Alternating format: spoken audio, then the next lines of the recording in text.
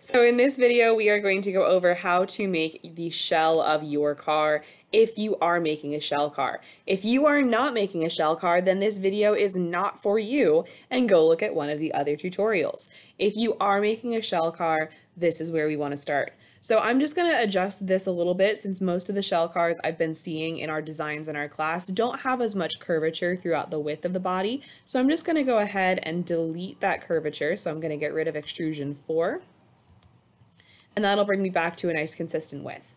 Now, with your shell car, even if you do have a little bit of curvature, or if you can start a sketch on that face, that does not matter. You still want to start on the XY plane so that you are in the middle of the car.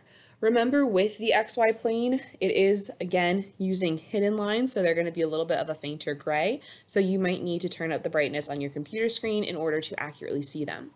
If you already have your shell outlined on your sketch, you can continue to use some of that temporary geometry like we've been practicing. So if you know that it starts about 20 millimeters from the front of your car, and then it goes up for about 10 millimeters or so, you can use all of that temporary geometry as benchmarks to make sure you're hitting about the same shape.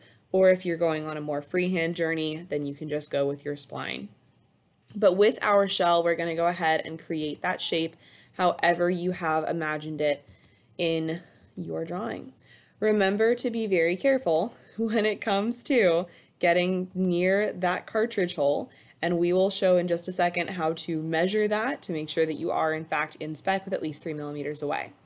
Now, before I actually go ahead and cut out the shell, I do want to check a couple of things, like the fact that my front wheel will be able to fit in here.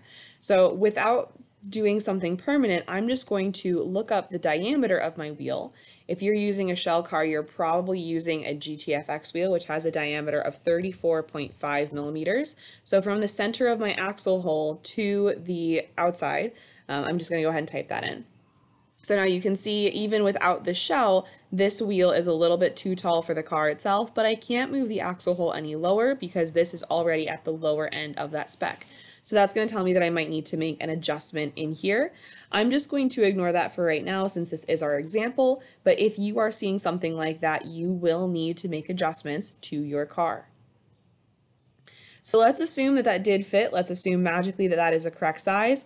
I can go ahead and fine tune any measurements again by clicking on those vertexes and continuing to adjust the shape of my shell.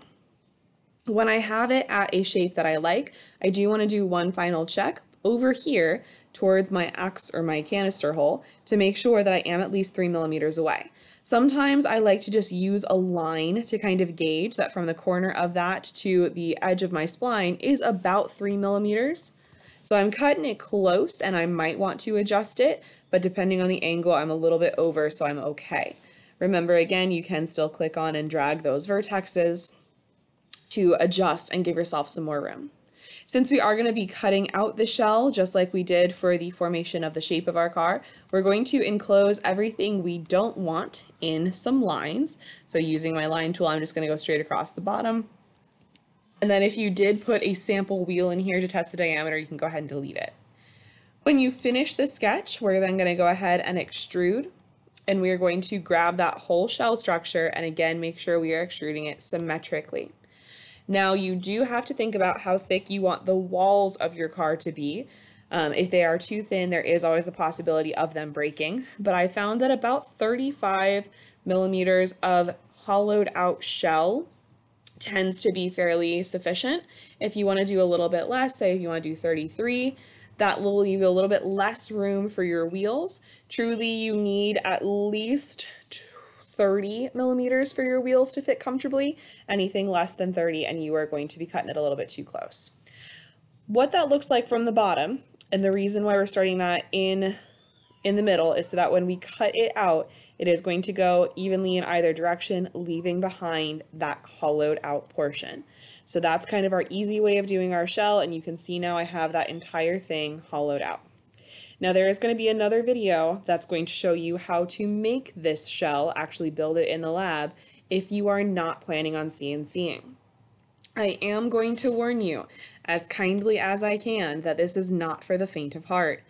Making a shell is going to require a good bit of work, a good bit of patience, and a good bit of precision. So if you are going to be rushing through it, or if you are running out of time because you are an inventor and it is the last day or past the due date, you might want to consider adjusting your design to eliminate the shell. But that is the easy way of how to make our shell.